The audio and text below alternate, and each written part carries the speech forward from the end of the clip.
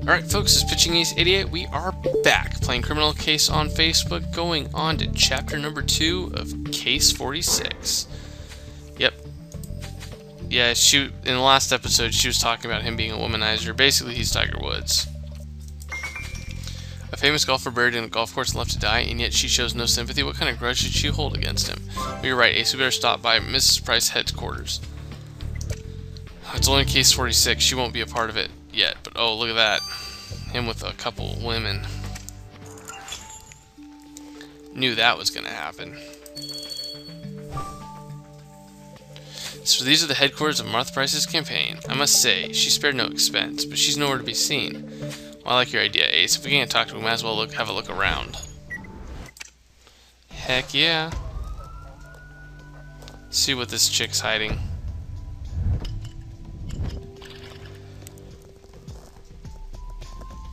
Briefcase, cap, golf bag. That's going to be important right here. Paper ball, cap, gift box, briefcase, video camera. Really, it was only the golf bag. Interesting. I would have thought it would have been maybe a couple more items. So did you find anything here, Ace? Anything about Martha Price's whereabouts? Holy guacamole, this golf bag is marked with Tony Webb's name. But how did it get here? Let's have a look inside. Yes we will. As you can see, I have plenty of stars. I plan on doing a whole lot of examination with these things. Ooh.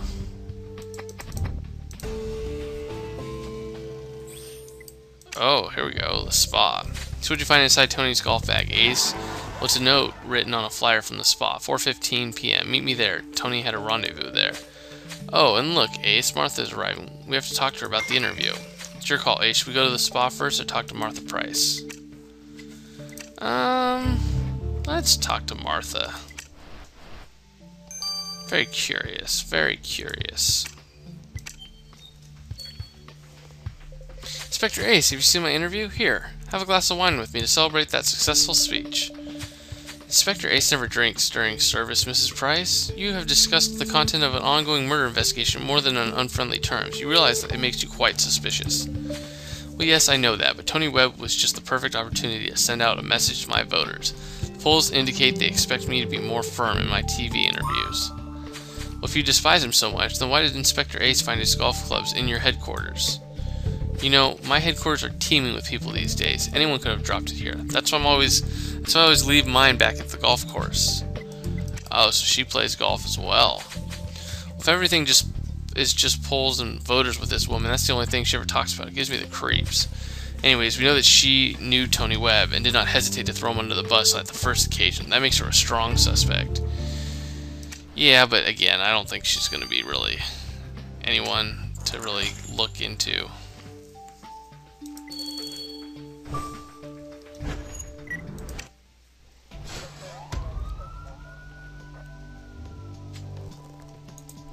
What else can we find here? Lotus flower. I see the duck. Golden tablet. Of course he has a golden tablet. Duck. Golf cart. Oh, there you go. It's like a decked out one. Shark fin. Champagne. Champagne. Cool. We got a couple things we get to look at. And this is chapter 2, which always has like a 15-hour one that we're going to have to do. Well, look, Ace's tablet is made of gold. Who the heck could buy something like that? And more importantly, do you think you can crack its password? And great job spotting Tony Webb's golf cart parked outside. He painted his name on it. How vain can you get? Anyway, you're right. We better have a closer look at it. Oh, and you're right, Ace. We better not forget the note you found in Tony Webb's golf bag earlier. According to it, he was supposed to meet someone here. Well, the only customer is that woman over there, pacing back and forth. You're right, Ace. Maybe it's the person Tony was supposed to meet. Let's talk to her. And the plot thickens.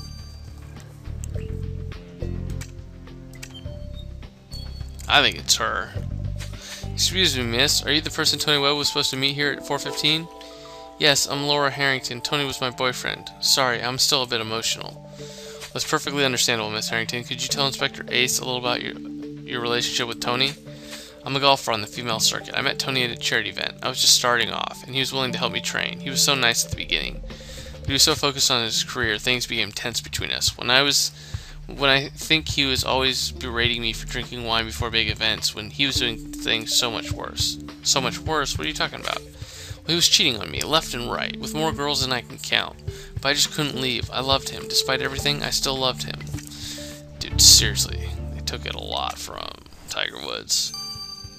I like it. I like it. I'm all for it, man. You're gonna do something that stupid, you deserve to get caught. CDH. CG. Nope.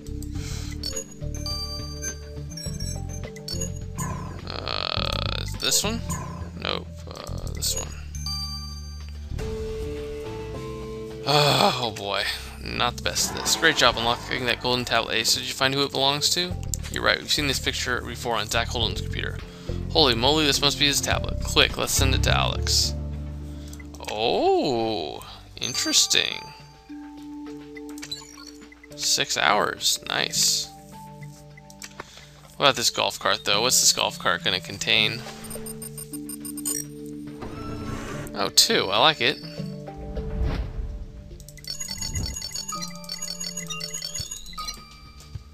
That's very, very nice.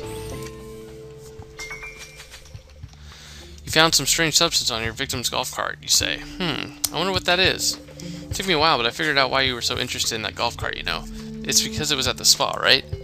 Well, you're right. Since Tony was buried under the 5th hole, he couldn't have driven his cart back to the spa, which means his killer is the one who drove the cart. You'll never stop to amaze me, Ace, and I hope Grace will amaze us too by telling us what the substance the killer left behind. Yeah, I wonder how long it'll take her. Is this going to be the 15 hour? Oh, 2 6 hours. I love it. Well, hey guys, I'll see you guys back here in 6 hours. I've been Pitching Ace 88. Ciao. Alright, let's finish these things off. So I took a look at Zach Holden's tablet and I found some interesting things about his partnership with Tony Webb. Judging from their numerous email exchanges, 2 of them fell out when Tony tried to get a bigger share of the profits from the golfing app. He blackmailed Zach by talking about a secret, although he gave no details. There were also a lot of creative insults. Zach seemed to be at the end of his tether. The last emails he sent to Tony was really threatening. If word comes out of it, you're out. You're done permanently. Wow, thanks a lot, Alex. You're right, Ace. Zach has some explaining to do. After you. Very interesting, Zach. To the pink substance. Took a look at that pink substance you collected from Tony's golf cart, and it has a pretty distinctive molecular structure. It has triglycerin, a combination of fatty acids and glycerin. To be perfectly clear, it's the main component of soap. Well, I'd like to think that most people wash themselves daily, Grace, but maybe I'm being optimistic. Well, that's not all. I've also isolated molecules of artificial scents, and more precisely, artificial strawberry. Wow, so Tony's killer has got a taste for strawberry soap. Duly noted. See, I think it is the chick. Let's talk to Zach. Finish off this chapter. Mr. Holden, we have records of your email conversations with Mr. Webb, and their contents were quite telling. Why was Tony Webb blackmailing you? Is anything secret these days? Well, it's the internet. What was I expecting? Here goes my hopes of enjoying this glass of wine in peace. I met Tony during a golf training course. We hit it off right away, and I told him about the idea of developing a golf game. He loved it. We made a deal so I could use his likeness. But then he tried to double-cross me. He pretended to know a secret about me and tried to blackmail me into giving him a bigger share of the app's earnings. Was there any ground to his accusations? Did he really learn something you wanted to hide at all costs? What was the secret, Zach? He claimed that I stole the idea for FriendNet from a former partner. Stupid, completely stupid. But if he started that rumor, I would have been done for. Just like Mark Zuckerberg, man. Love it. So Tony Webb tried to blackmail Zach about FriendNet. What do you think, Ace? Do you believe Zach's versions or Tony's? Well, yes, you're right. If the information Tony was true, it would give Zach a perfect motive to kill him. Well, we have to keep an eye on him. Ace, I'm sorry to disturb you, but I wanted to say that I'm here if you ever need help with Mr. Webb's murder investigation. It's just so sad what happened to him. I remember meeting him with my wife. He was so nice. You're interested in golf, Ramirez? I wouldn't have thought. Oh no, we saw him at one of Martha Price's early meetings. That's why I was so surprised when she said all those mean things about him. Tony Webb was one of her celebrity endorsements. What? Ooh, the plot thickens. Anyways, guys, that wraps up Chapter 2. Stay tuned for Chapter 3 where we unmask the murderer. See you guys in a little bit. This has been Pitching Ace 88. Over and out.